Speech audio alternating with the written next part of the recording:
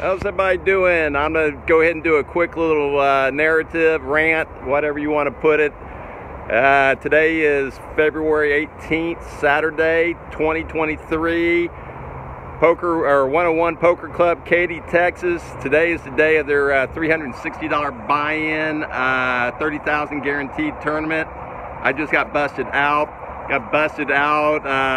Where we have blinds of 4, 8, 8. So pretty early in the tournament. I was down to 42,000 in chips.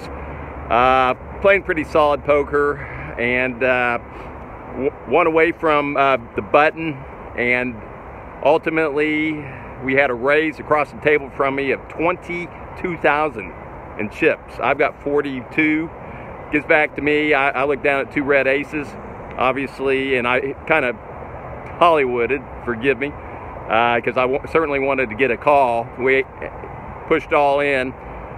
Had a couple other players in between that thought about it and then folded. He called for more. So anyways, I turned over my aces pretty quickly, and he turns over king queen offsuit.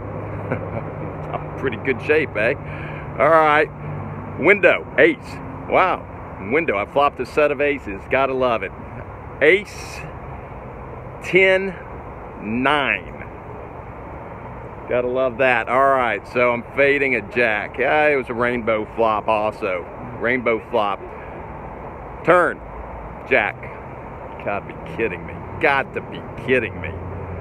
All right, so I'm 22% to hit a, I think, off the top of my head, I'm 22% to have the board pair or hit the case ace for the win.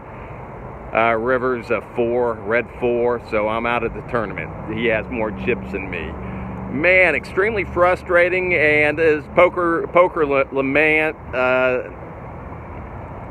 everybody, I mean, it happens, variance happens. It's just, I'm not upset or anything. I don't think I could have played him any better. Matter of fact, I played him spot on the way in a tournament situation. I mean, it couldn't have gotten any, I couldn't have got my money in any better. And even if I would have slowed it down on the flop, would have played out the same anyways. Well, with the exception of if he would have flopped a gut shot, there's a possibility he might have folded. But then again, if I would have just smooth called him, we had a couple other players in between pre-flop that might have came in too. So, I mean, I don't know, it's hard to second guess on something like this. Once again, in the background, we can see the building 101 Poker Club. Still love the place.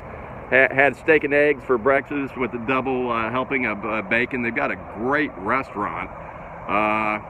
I will say this, the monthly poker Saturday tournament, the 360, it's a pretty good format. It's a little bit fast because it's 20-minute blinds. I want to say, in general, there's a cross-section of a lot of soft players, but there are a lot of tight players also. So, and I had a gentleman sitting that got moved in about 2 rounds earlier, 2 levels earlier, that was hyper aggressive. He sat down immediately to my left, kind of handcuffed me a little bit, but that's okay.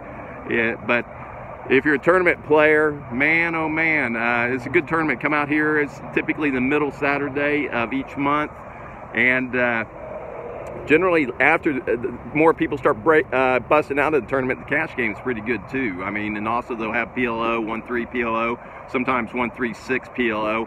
It's not uncommon also on their cash games where probably anywhere from 50 to 80% of the time, depending upon the table you're at, that there's always a straddle. So it's actually playing 1-3-6.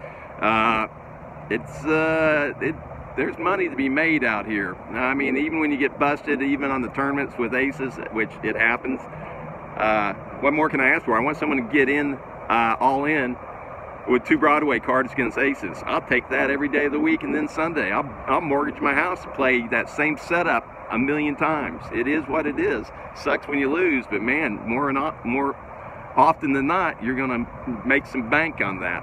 All right, this is Eric. Little rant, a little frustration, a little rolling with the tide with the way poker happens. Have a great day, and hope to see you out here at 101 Poker Club, Katy. Have a good one.